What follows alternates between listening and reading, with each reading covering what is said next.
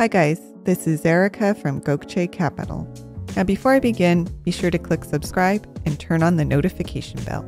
Officer Darren Mays' uniform is a bit different from his fellow officers. It's a bee suit.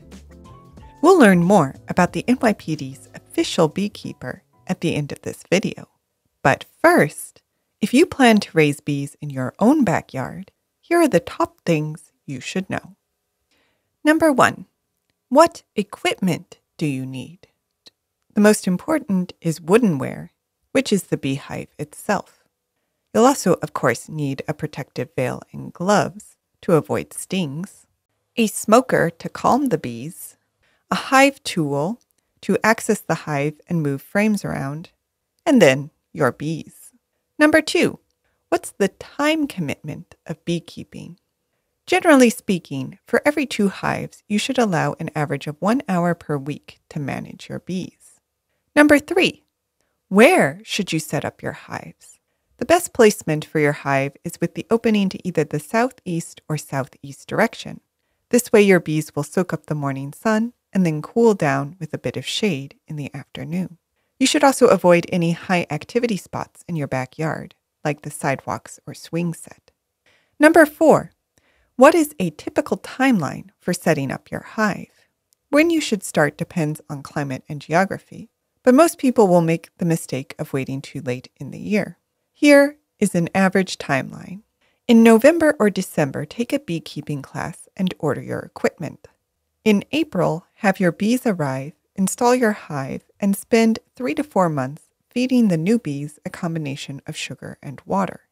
Then by September or October, your colony should have grown and you may be able to harvest honey. In November, your bees will be put to bed and prepped for the colder months ahead.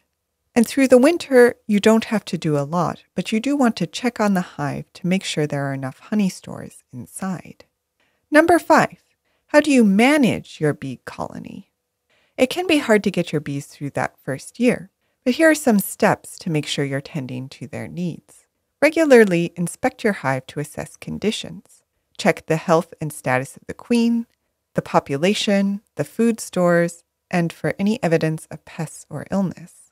Add and remove boxes and frames as dictated by the colony's population and activities. Limit the impact of robbing on your hives. The best way to prevent this is by restricting the entrance to the hives.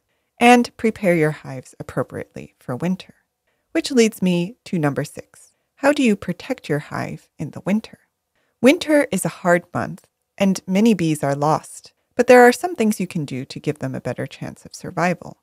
Feed them syrup in the fall, wrap your hive, ventilate your hive so there isn't too much moisture, use the narrowest opening on the entrance reducer, protect the entrance from mice, control varroa mites, and combine weak hives together.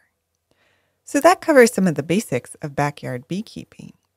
Although, apparently, it is not just farmers and bee enthusiasts who practice beekeeping, but the NYPD as well.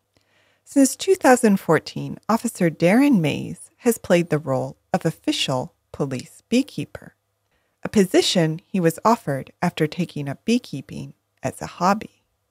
Darren is on hand whenever anyone in the city calls in to report a swarm of bees, an event that is more common than you may think in New York City. Everyone calls me the honey man, Darren says, for whenever he discovers roving bees, he humanely collects them and brings them back to his precinct's rooftop hive, where he uses them to make honey. Does he get stung?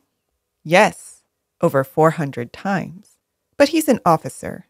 He can take a sting. However, in 2021, the NYPD lost its official beekeeper, for Darren decided to retire to his home in the Hudson Valley, where he can care for his own hive full-time.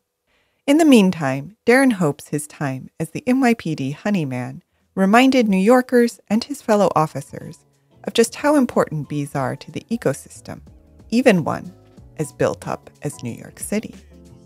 So what do you think? Are you ready to become your neighborhood's beekeeper? Let us know in the comments. Did you like this video? You're going to love our Gokce Land Due Diligence program. We'll make you a land due diligence expert in just 7 days. Check it out at gokcecapital.com/glad. And while you're at our website, don't forget to explore our $1 a down listings at gokcecapital.com/listings. Finally, don't hesitate to reach out. You can email, call, or text, and we will respond as soon as possible. So thank you for listening, and more to come.